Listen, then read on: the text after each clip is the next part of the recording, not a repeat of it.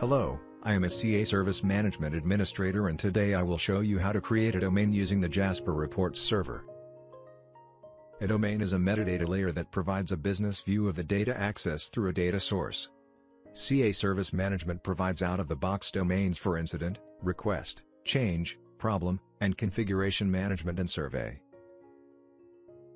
Additional domains can be created to cater to business needs. A new domain can be created by following the steps demoed in the video. Jasper admin users of CABI Insights organization or super users have the rights or permission to create and edit a domain.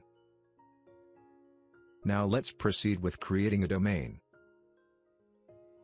Name your domain. While providing the organization or resource ID, ensure that the ID is prefixed with letters E to avoid overwriting of the domains while importing your Jasper reports from previous releases of CA Service Management.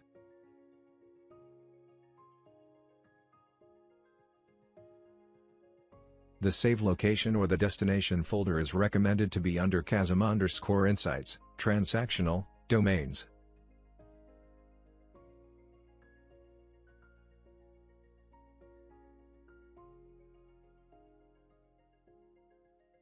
Select data source under the same location, transactional domains.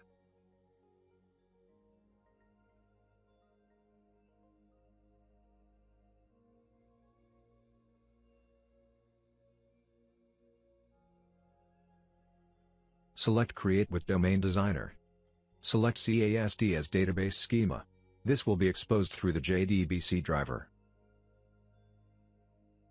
Now, let us select the objects on which we want to make our reports on. For example, I will select Change, and Change Log.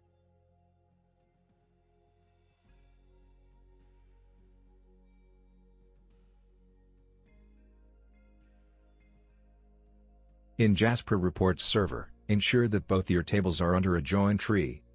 Let's select Joins and make a join between the left and right tables. Figure out what you want to make your joins on. For the change object, you may have ID as the primary key of the table.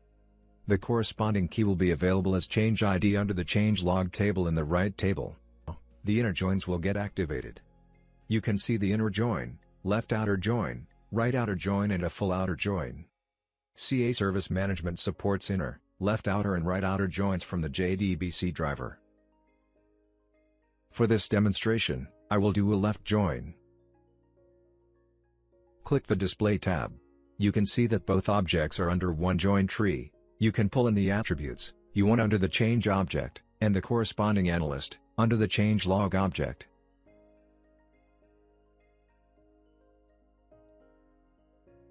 You can have sets under which you can place these attributes.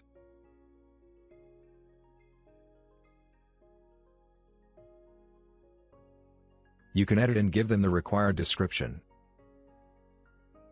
Now, if I want to create some derived tables, I can do so. You can create derived tables not only under the available objects but under any objects that are available under tables. So now you have all the attributes under the incident object. Click on Run Query. If the query is successful, you will see a list of columns. Enter a unique query ID and select required columns from the list.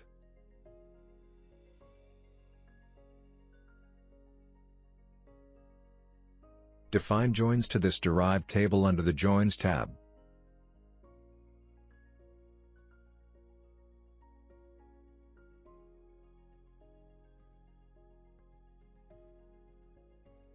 In calculated fields, you can do a sum total of a specific attribute.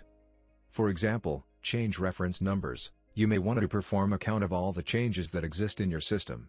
Let's select the reference number which is stored as change reference number. Let's do a count and provide the field name as total change.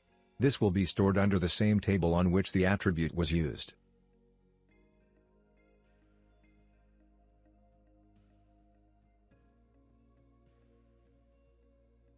So, here we have total change.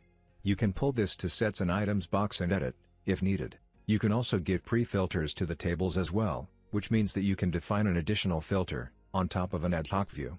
This is a domain level filter as shown in this demo. I want to see the incidents that are active. I will provide the value as 1.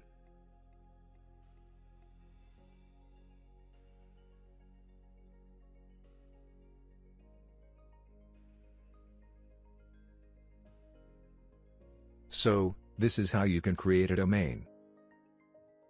Now you can use this domain to create ad hoc views and reports.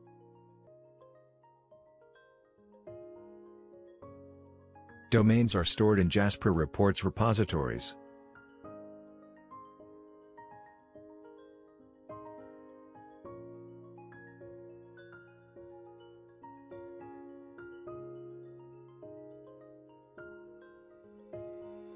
Thank you for watching this video. Out-of-the-box domains provided with CA Service Management helps CA SDM administrators to analyze transactional and aggregate data. For more detailed information about this product, click the information bubble in the top right corner to load the product page.